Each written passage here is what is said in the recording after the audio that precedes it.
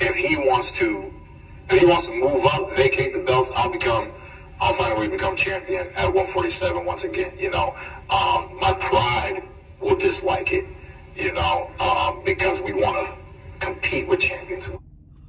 What's good, YouTube?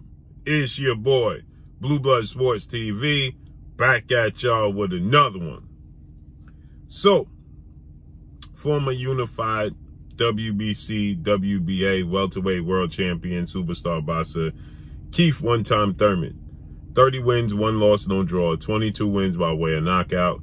He is 33 years of age, 5'8", with a 69-inch arm reach.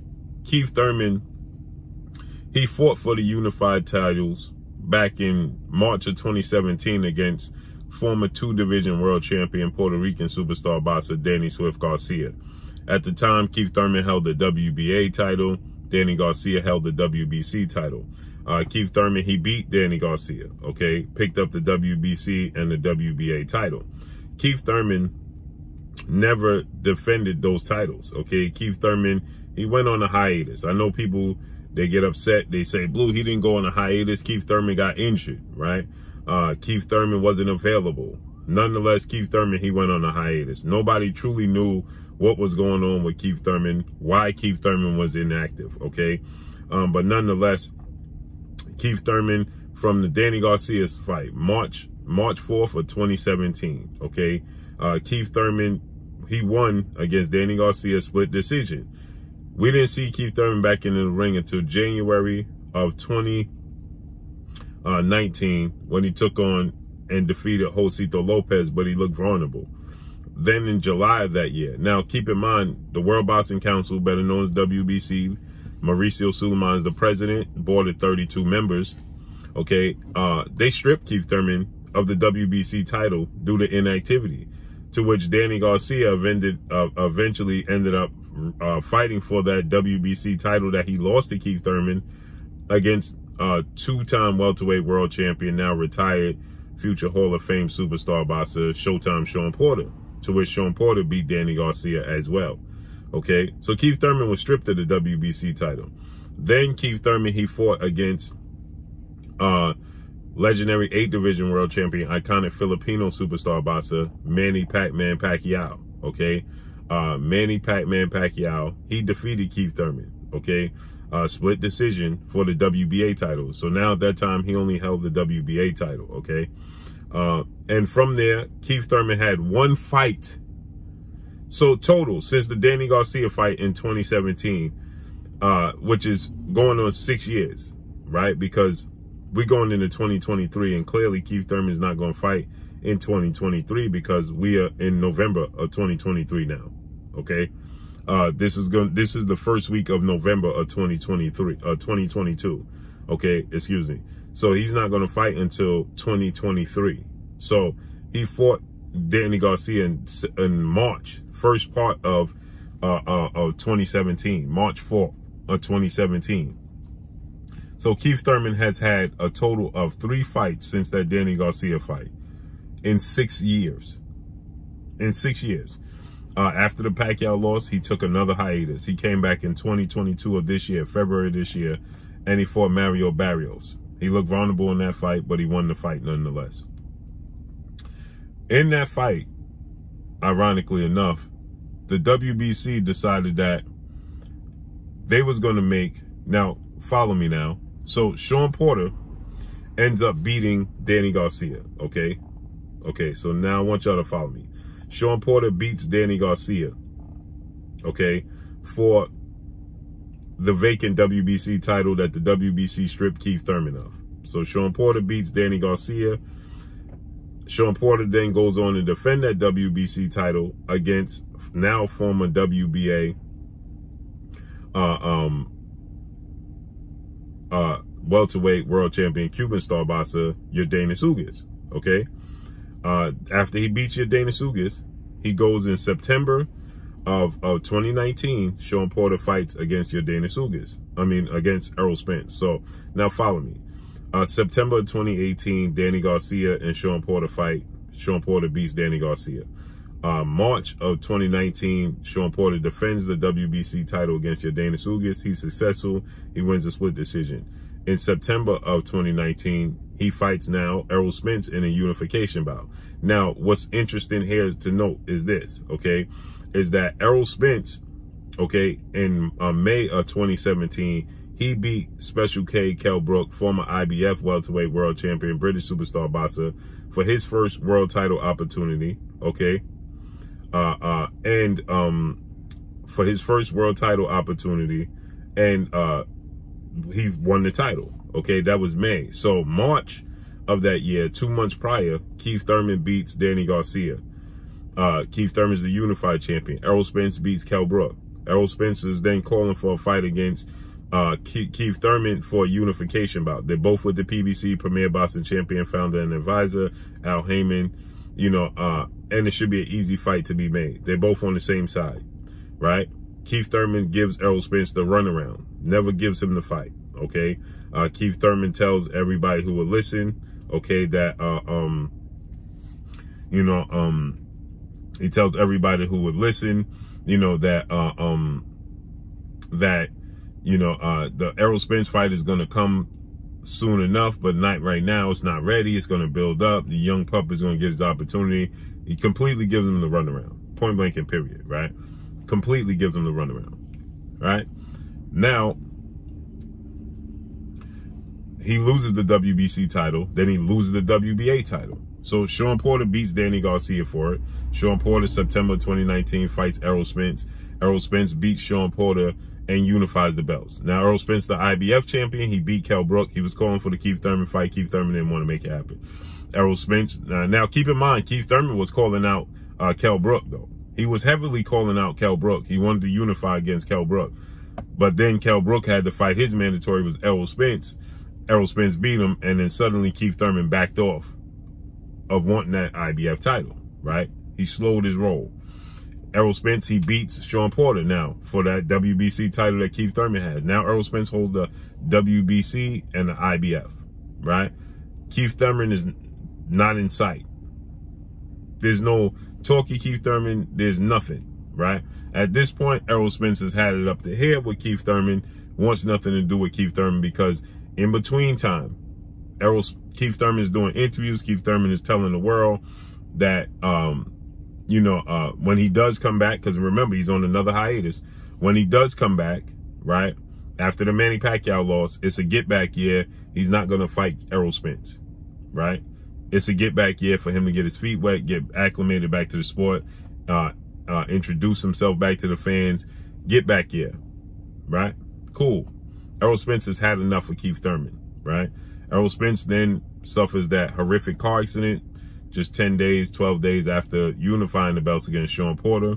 Okay, he suffers a horrific car accident to which Errol Spence, is out the ring now 14 months. But obviously it's a horrific accident. IBF, WBC don't strip him of the titles. He comes back March 5th of 2020. He fights Danny Garcia. He beats Danny Garcia. He's supposed to have a unification bout against Manny Pacquiao. He suffers a broken or detached retina, eye injury, that sees him out the ring again for another year. He comes back. Manny Pacquiao fights Yordenis Ugas. Yordenis Ugas beats Manny Pacquiao, dominates Manny Pacquiao, convincingly beats Manny Pacquiao. And now Yordenis Ugas is the champion. Errol Spence comes back this year, April 16th, Arlington, Texas, AT&T, Dallas Cowboys Stadium. He beats Yordenis Ugas for the belt. Now, keep in mind, Keith Thurman, we ain't seen nothing of Keith Thurman, heard from Keith Thurman since he lost to Manny Pacquiao, July of 2019.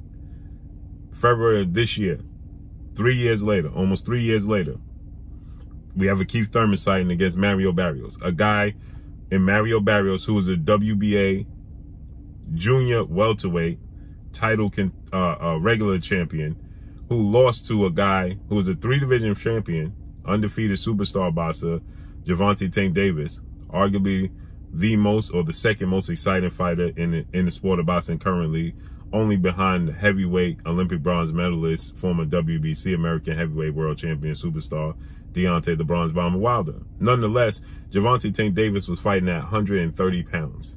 He moved up from 130, fighting 4-division world champion Mexican superstar boxer Leo Santa Cruz. From 130 to 140, challenged Mario Barrios for his regular title. Drops Mario Barrios 3 times and gets a knockout, 11th round knockout victory over Mario Barrios. Right? Knocks out Mario Barrios, right? Mario Barrios doesn't get a get-back fight, doesn't get back in the win column. He then moves up from 140 to 147. His first fight at welterweight is against Keith Thurman, coming off a knockout loss, dominating bad loss to Gervonta Tank Davis. Okay? He fights Keith Thurman at welterweight, his first title, his first fight back. Keith Thurman fights Mario Barrios. Keith Thurman struggles against Mario Barrios. Shows vulnerabilities. Mario Barrios hurts him to the body. Mario Barrios 2 times showed Keith Thurman running around the ring, spitting out his mouthpiece, hurt badly. Keith Thurman admits if Mario Barrios was a better athlete and could catch up to me, he would have put me down and possibly even stopped me. But the WBC decided to make that a WBC mandatory title eliminator for Errol Spence's WBC title. To force this Keith Thurman Errol Spence fight on Errol Spence, because it's abundantly clear, right, that they have more interest in making Errol Spence and Keith Thurman than anything else, including the biggest fight in boxing, which is Errol Spence versus Terrence Crawford. Okay? And so suddenly Keith Thurman becomes the mandatory for Errol Spence and Errol Spence's WBC title. Okay. Out of nowhere, they leapfrog the IBF and the WBA mandatories, which is very strange because we know the WBA was pushing for Yordenis Ugas to fight against Emanis Stanionis, so much so that we didn't even think we was going to get Errol Spence versus Yordenis Ugas in the unification bout, because they was pushing Stanionis versus Ugas. Ugas was petitioning. He was crying on social media, literally real tears. He felt like he was being slighted. He felt like he was being set up. He didn't like it. He petitioned. And they finally came to an agreement and said, okay, well, the winner has to face Emanis Stanionis. They was next. Then the IBF. Errol Spence didn't satisfy an IBF fight since 2018 when he fought Carlos Ocampo. So he's more than due, which means Jerron Boots Ennis is up on deck. So he should be next. But somehow, some way, they come together, the WBC, the WBA, and the IBF, and they decide that the WBC should be the lead and that Keith Thurman should be the mandatory. Wow, that's amazing, isn't it? And now Keith Thurman finally resurfaces and says this.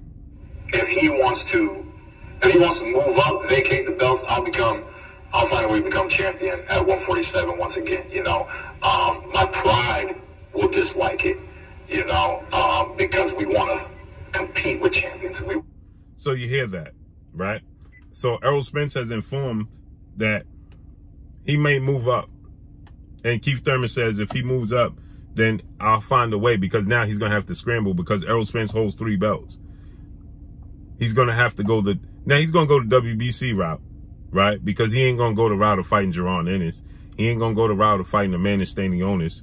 So he'll go the route of the WBC, right? Which will find a way to not make it Virgil Ortiz Jr., undefeated Mexican superstar welterweight title contender, who's 19 wins, no loss, no draw, 19 wins by way of knockout, 24 years of age. They'll find a way not to have to order him fighting Virgil Ortiz, and they'll find somebody else for Keith Thurman to fight to become the WBC champion. So listen. If he wants to move up, vacate the belts, I'll find a way to become champion at 147 once again, you know.